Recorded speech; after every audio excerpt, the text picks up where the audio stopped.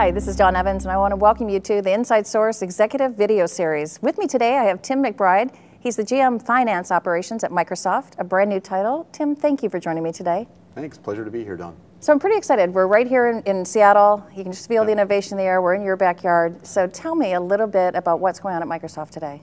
Well, we are super excited about Windows 8 that's coming out, and we're busy at work preparing for that. The Windows Phone is pretty exciting, so I don't know if you had a chance to look at our latest update. It's codenamed Mango, or Windows 7.5, but that's a whole new paradigm for phones, so we're feeling really bullish about that. And obviously the Xbox and the Kinect have done really well, and I think revolutionized a whole new way of interacting with computers. So we're pretty excited about that, and certainly about the future where those three products can lead. Could I ask a personal favor? Could you slow down on the Xbox innovation? You're costing me an arm and a leg. I've got kids that love your product. So. Yeah, well, you only need one Kinect device, so there you go. So we've had you at SIG before, and we've talked about procurement transformation. Yeah. And your story is very compelling, and a lot of people have asked us to bring you back and tell it again. But tell me, what were some of the secrets to your success for transformation?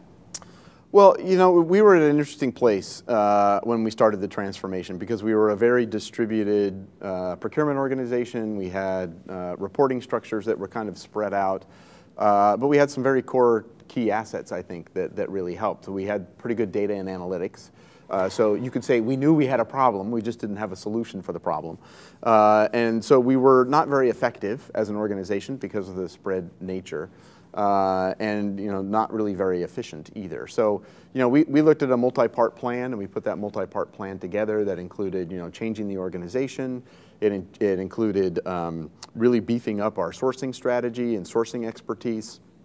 And it really meant transforming the people who were in the organization as well in many respects. So we did a lot of additional training, and really kind of we spent a lot of time talking about how do we become more impactful to finance and more impactful to the company. Because we really viewed, our door through finance as being super important. And so, laying that plan out and then executing against each of those elements, I think, was super, super important. I guess at the end of the day, if you're saying, keys to success, I would say it was the data and the analytics, at least in our culture, that really does kind of rule. So understanding where that's going to lead you, who are the biggest spenders at the company, who are the largest suppliers, and then what controls can you put in place around all of that, I think was super critical. And then, language and communication. So, and by that I mean, understanding what finance and what the business is really looking for from procurement. Because part of our measures was, when we thought about effectiveness, it was what do our business partners perceive of us, and how early will we be brought into the processes, and what kind of impact will we have on budget.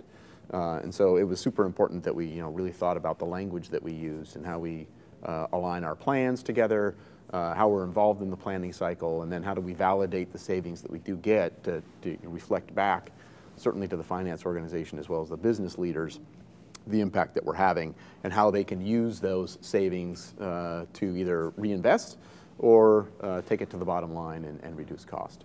So as the CPO, how did you keep your agenda to stay on the top of the mind of the CEO, the CFO, the COO? How did you get their attention so that they would support your agenda? Well, I mean, there were key sponsors, obviously, of the transformation, so that's super helpful. Like they're embedded then and interested in your success. That was critically important. And then, frankly, there was the luck of timing in some respects, because we had the economic crisis that happened, literally year one into the transformation. We had some pretty serious economic issues, as did everybody in this country and around the globe. And that really elevated the conversation, I think, and the sense of urgency that was around it. So I think it would have happened anyway. That certainly just sped up the process and certainly put us top of mind. I guess the good news is that was so successful, and the collaboration there was so deep and so well done, that we stayed at the top of mind and really didn't lose that impact, and were able to continue to be part of the planning process, to be part of the business planning process, and certainly part of the budget cycle, which is so important. Since I align through finance, that's kind of the language and the timing elements that we used as part of the planning process. And that opens the door for your sourcing teams, it opens the door for negotiating, it opens the door for really being there when it counts, when strategy decisions are being made that involve vendor selection or our vendor decisions. So we just had the pleasure of having you and Tammy Reller, the CFO, CMO of Microsoft Live and Windows, up on the stage. Amazing conversation. We had people saying, I wish that was their entire morning session for 4 hours, which would have been wonderful. It was fun. But you know, CFOs and CPOs quite often don't talk the same talk, and they're not that supportive of one another. So how did you and Tammy really solve this problem? Yeah. Well, it's interesting because I don't think of us necessarily as not talking the same language per se. I think we have different sets of priorities, and understanding the different priorities and certainly the timing around those priorities, I think is super important. For Tammy and I, you know, the conversation really did start in that economic crisis time, and you know, she was tasked at how do we think about what are, in essence, the levers we can pull to reduce costs at the company? What can we do quickly? What's going to take longer term? And she and I sat down and at first just had a kind of a brainstorming session. So I brought in, again, all this data that we had, an understanding of, you know, where the spend was happening, where the supplier fragmentation looked like, by business group, by geography, and that was super helpful. And you know, the conversation really just started with, you know, Tim, what do you think? What are some things we might do? Which is, you know, the CPO's dream, because, you know, to be asked, you know, where do you see opportunity is a wonderful thing. And we ended up with 15 or 20, you know, ideas that we thought would help drive down cost, and we had a target we were trying to hit. And so, you know, we added those things up, went through the data analysis again, and some of those things, you know, some of the elements that we were looking at were pretty tough to do and tough to execute. So senior level support and sponsorship for those activities was critical, because in some cases we were saying, you know, we're going to change the way work gets done. We're going to change elements of the culture here, which is a pretty serious change management problem. And, you know, do we all agree from senior leadership down that we'll support this idea? And so we worked very closely together on all of those elements. And, you know, as I said, that was super helpful. And I think, you know, if there's one big success story out of that, it was the fact that, you know, we've kept it up. We've kept it going, and I think that's been critical. So what kind of advice would you give to other executives on how to kick off a transformation, lead a transformation? What are some of your critical success factors that you would? Yeah, that's a great question. You know, each transformation, I think, has very different elements. So understand your corporate culture and understand the problem that you're really trying to solve in the corporate culture first, and make sure you've got alignment with, you know, your senior leaders, so you're solving the right problem. Right. And then I think, you know, you got to take it in parts. I think it's super important that you identify what are the biggest rocks you need to get moved. And the plan against executing those.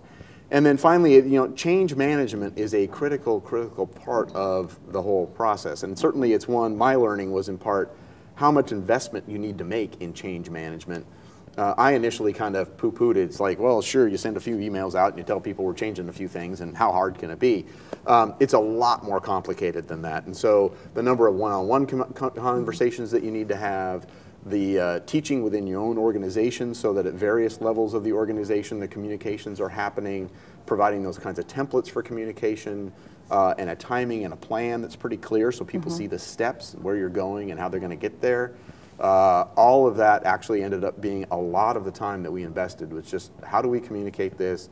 What are the changes? How's it going to impact people at various levels? And then tailoring those messages so that they landed appropriately. I think was, you know, super critical. So, you know, it's often one of those things that people kind of, you know, dismiss a little bit, because we're so focused on the, you know, the core elements of our job, what we think of as our job.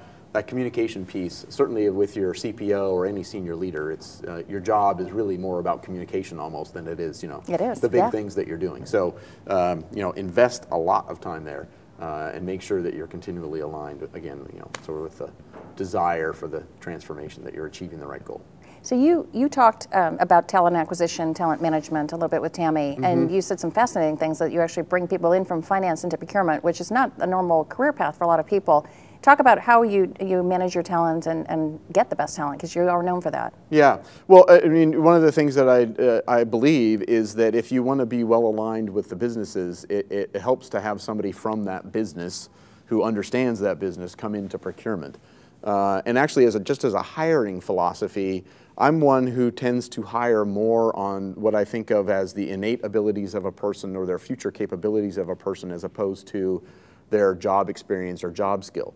There's effective communication and effective problem solving is a very difficult talent to find.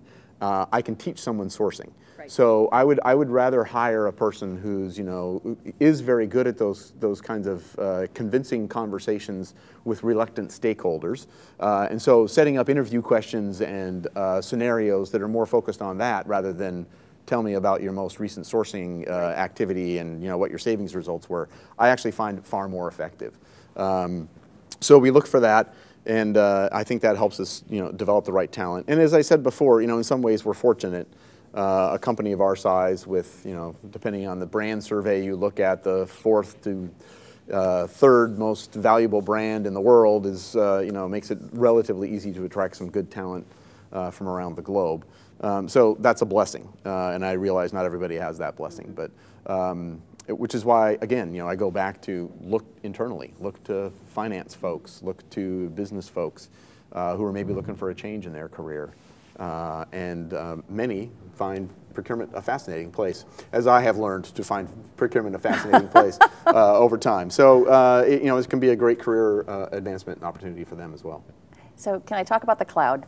Sure. Okay, so. Please do. Is this the greatest innovation to have ever come, or is this just a new way of looking at something that's been around? Tell me, what is Microsoft's view of the cloud? Yeah, well, for us, the cloud is a huge investment. I think the cloud is a paradigm shift in the way business gets done, and certainly the way IT gets done. And from our perspective, we aren't looking at it as a a marketing ploy or those kinds of things. You look at the depth of investment that we're making. We're re-architecting every product at the company. We're changing our entire sales model. We're changing our financial systems to track a completely different way of the way we sell, the way we track the revenue, and so on. The cloud is a fundamental shift in the way businesses and companies will work. And I like to cast it in sort of a procurement point of view. The cloud is great for variability and scale and scope of activity. So if you're a tax firm, for example, you're going to be very busy at quarter ends. You're going to be very busy in that January to April timeframe, and then things slow down dramatically. So if you're an H&R Block, you could build a giant data center and all these servers and all the software that goes with it for your capacity peak. Or you could borrow somebody else's capacity that's not being used by sharing that in a large data center. And at Microsoft, we're building not just the data centers and the servers like some of our competitors are doing, but we're actually putting Windows on the cloud. We're putting Office 365 now as a cloud offering, and that really is a reach down to smaller businesses as well as large enterprises. That you have the latest software. You don't need an IT department. You don't need a bunch of servers. You don't need a help desk person who's there in your office if you're a 20 or 50 person or 100 person firm. All of that's provided for you. You have the latest software, the latest updates. Your operational costs go down, and so on. So we think there's just a number of business advantages that the cloud offers that are unique to that kind of offering. All that said, we're not uniquely about the cloud either, right? We're still in the licensing business, so we'll still sell you, licenses that sit on your computer on your desktop. You can still go to the store and buy a PC and plug it in, and it'll have Windows running. And so we believe it's really a continuum, and it's a different set of solutions for either different departments or different businesses depending on their needs. And we'll be transitioning to this kind of more cloud-like world, if you will, over the next quite a few years. But for us, it's a significant investment and a significant priority.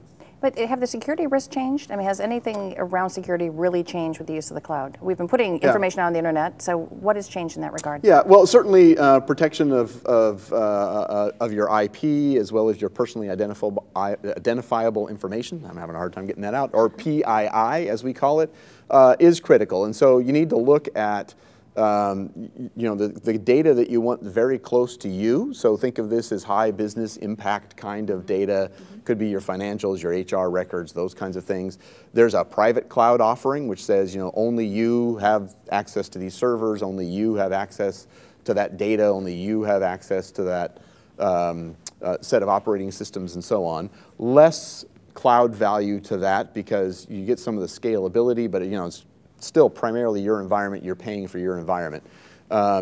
That said, there's a lot of other data that you have that doesn't have the same sets of sensitivity around it, and so can be scalable apps. And so that's why we believe in this kind of mixed model. Most large corporations will have what we think of as sort of a private cloud just for their high business impact data, and then other things that are sitting out on a public cloud, perhaps less sensitive. And so, scaled offerings, scaled capability. In terms of security, I think it's well known that we take security very, very seriously. We send out all the updates, all the patches, all those things to the software to make sure that it's as locked down as it possibly can be. And certainly in a cloud environment, with things like Azure or Office 365, we do all those updates for you as a customer. So you don't have to worry about, is my PC maintained with the latest version or the latest security patch or update. That all gets done. So again, looking at that smaller mid-market kind of business scenario, it's actually, I would argue, more secure in most cases. If you don't have an IT department, if you're not sort of on top of your security updates all the time, having us do that for you is a big win. Good. All right, so you've now said there's life after CPO. Yeah. So let's talk about your new transition and what's going on there. Well, I'm excited because we were able to bring in some great talent over the last few years. As I filled out a succession plan for my CPO role, and then I've recently moved to what's called financial operations. That's basically all of the payroll, royalties, payments, accounts payable activity, the buy center part of procurement, so the buy center operational piece, and all of the record activity, financial record activity globally for the 112 countries that we do business in. So very much a core finance kind of role, so much more finance than procurement, as you might say, and a nice next step in the organization. So I'm super excited about it. I think it is a nice next progression for me personally, and I think we've built a really nice bench in the procurement organization, and they'll be doing great. We have a great new CPO in that role. And so, I think it's nice to be able to see that there is, as you said, life after CPO, and it's not just a dead-end job, and it's certainly a part of a career path, which is super fun. Now, is this an organization that existed, or an organization they created for you to lead? No, this was an existing organization. So, okay. And we're doing some transformation. I was going to say, so when's the transformation? Yeah, we're doing some transformation there too. So over time, it'll evolve. So can we bring you back to tell that story as well? Sure, absolutely. Well, good. Give me a year or so. I'll give a year transformation. That would be good. Well, thank you for your time today. Yeah, I've always enjoyed. I've loved learning from you for the last 5 years that I've been able to watch you and observe all your transformation. And you're an incredible leader. So thanks. I'm sure we're going to be hearing big things about you. It's always a pleasure to be here at SIG. Well, thank you. Thanks, Tim. Thank you for joining us today. This is Dawn Evans of an Inside Source Executive Video Series. Please join us again for our next interview. Thank you.